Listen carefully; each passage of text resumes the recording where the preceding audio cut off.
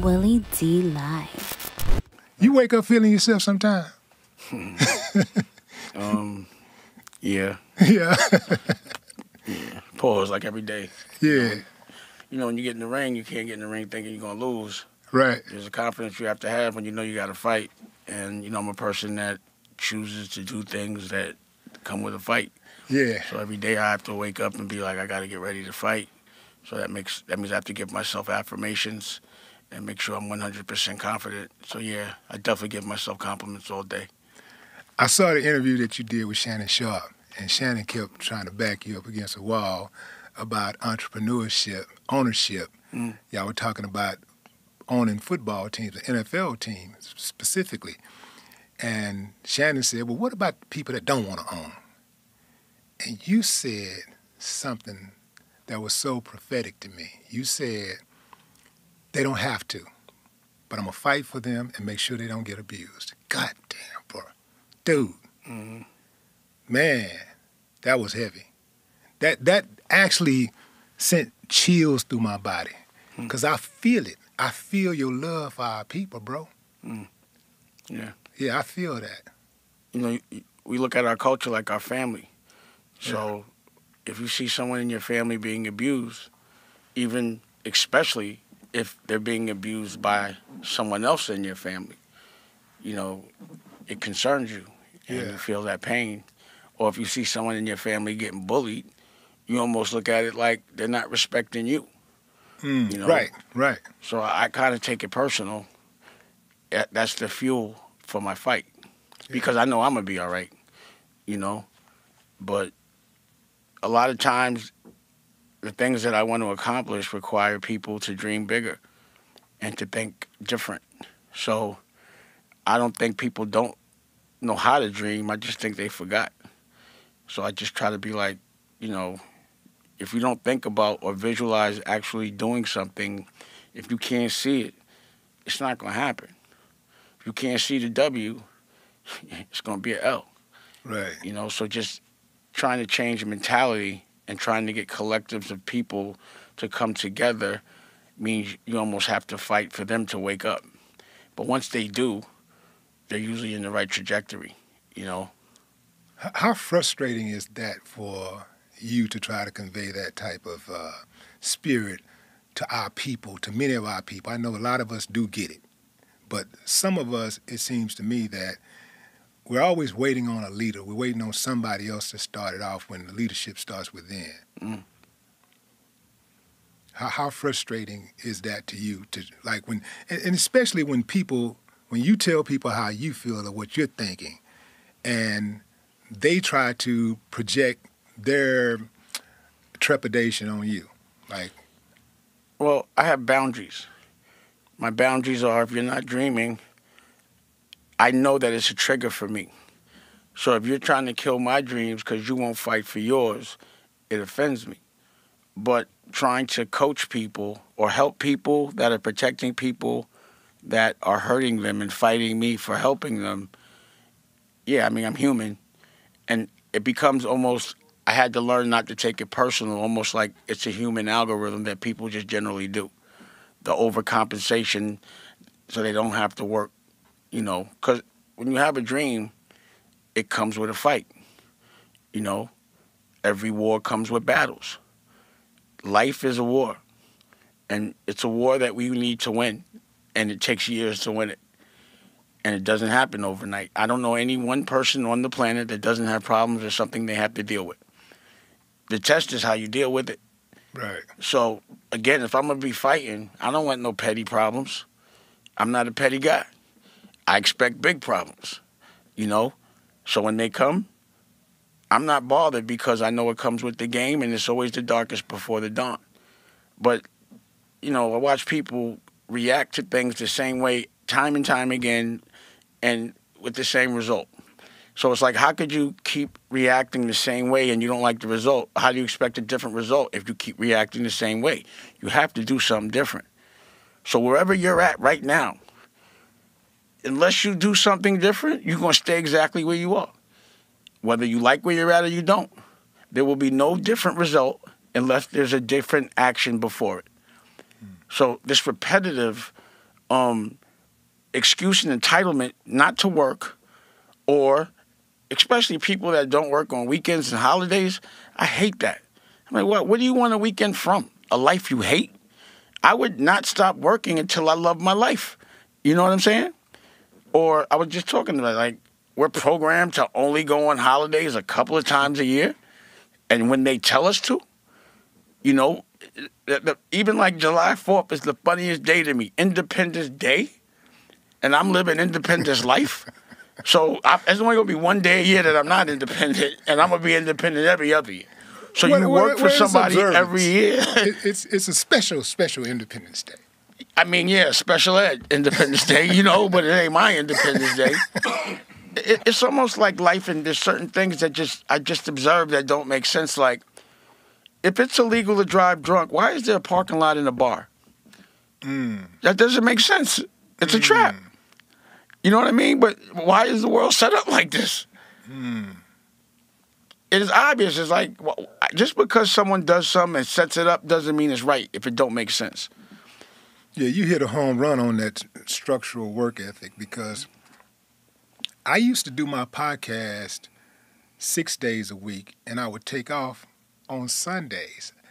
And I realized one day that I ain't really doing nothing more important on these Sundays. Like, I got the energy, I got the will. And you enjoy it. Why am I not doing this thing 7 days a week? I mean, I like to do it. I like doing it. When you think about McDonald's didn't say, okay, we're number one now, so we're going to close on the weekend. They said, no, we're going to open on the weekends. In fact, we're not going to close at 10 o'clock. We're going to close at midnight. And then they decided we're going to have some 24-hour McDonald's open. So they just keep pushing. And no block I ever hustled on closed on Sundays. Right. We was clicking every day, all day. Right. So, you know, again, there's a control factor as well. So, you know, you're told when to collectively go on vacation. So you actually go on vacation with a bunch of people you was at work with. How is that a vacation? It's just being around a bunch of people in a different environment. Right. You know, that's why I don't like going on vacation when everyone goes on vacation. I got to see everybody. Right. That's more of a business thing for me. You know what I'm saying? So it's exactly that. If you love what you do and there's no rules that come with them, you're going to work when you feel. And if you like what you do, you'll do it all day long. If it's your dream, why would you not do it and do it till you're the best at it? So the trick is to figure out what you love to do and make that your profession. But we're trained to do things we don't like. It starts with school. You know, you're trained to sit behind a desk for 8 hours a day while the sun is up in dim light with walls that look like jail and hospital walls. And you're supposed to get used to that and then pay to do it again when you get out of school to get back in college, then pay it off by sitting behind a desk and doing exactly what they trained you to do. And no one that's teaching you business is a millionaire. No one that's teaching you about music has a hit record. It doesn't make sense. So I got kids in college that listen, and, you know, I say this. My son listens to his professor more than me about business. He goes to school for business. I'm like, your professor ever made $1 million? Who pays your professor? So why you listening to him before me? You know what I mean? Why are you in their school and not mine? I never saw school on any hieroglyphic. Have you? Absolutely. I never saw school in any pyramid or any of that. I think parents are supposed to teach their kids. But you're trained to give your child away to an adult you don't know, to teach your kid how to survive in life. And they're not surviving the way you. That's why when I was in school, I was like, yo, I'm 16 with a better car than you. Why would I listen to you? Even though I might have had it for the wrong reasons in that moment, there was nothing that person was doing or had that I wanted. There was no knowledge they can give me. Like, I work with the OSG. That's a couple of hundred black principals or principals from economically challenged places. And what they tell me and what I've learned, a couple of things. Number one, if your reading scores are low, you go into jail. That's the metrics. That's the algorithm, you know. Number two, if you give a kid love, but you don't teach them how to survive or how to read, you're hurting them. Number three, a kid can only retain 45 minutes of an 8-hour day anyway, so their class should only be 15 minutes. So the rest of the stuff they're giving you was a distraction, the things you don't need to know. A kid is on his phone all day. So why wouldn't you put school on the phone, on demand, 15-minute classes, and have it done by a person that inspires them? Because you might not want them inspired. Why would you waste 8 hours of a day? Really, it's a babysitter. You know? That's what school is used for most parents. But why do parents mostly have to take care or put their kids in school? Because they got to go to work. So it's all to divide. I go to the kids' prisons in Chicago, right? I go to this prison, it's a kids' school in a prison, no windows, no outdoor space. As soon as they get there, they drugging them up. It's called the CUT program. And the line item is therapy. They tell you the more drugs you take, the quicker you can go home. I'm going through the jail. I'm seeing all of this. And I'm asking the superintendent, because the principal's the one that put me on. And I'm like, they keep talking about de-escalation. I'm like, but what's their reading scores? 4th grade. You know the recidivism rate will be 100% then. 4th grade, but you're going to put them back in the street addicted to a drug. The only time they could get it back is they get back into jail with no education. After you just mentally abused them and kept them breathing recycled air, they don't get to go outside. You know, no therapy. The only therapy they had was white women in there, walking around with jackets around their waist, all in a group. How can a white woman talk to a kid with a body without being scared of judging them? And how could a therapist not know that? So I'm like, well, why are you doing this? Oh, I know why you're doing it. Why you don't even have a black woman why isn't there a man in here to teach these kids how to be men? Because it's a cycle to get them used to coming back. Now, the worst part about it is for every kid that's in that jail, $1.2 million a kid. And the kid can't even afford to get a toothbrush. They don't get none of that money. So it's a private sector jail. People are getting paid to destroy our children like a commodity so they become adults that go to an adult prison. And that's the cycle. And that's what has to change. And we can't wait for somebody to change it. We got to change it ourselves. Because why would they change it? It's working for them. We have become a commodity so that people could skim on us over a jail bed. The more we go to jail, the richer somebody individually gets. If you own a hotel, your job is to have people return. A jail ain't nothing but a hotel with bars on it that's funded by or paid for by the government. So your intention is to have them come back. While you're in jail, you're not allowed to make no money.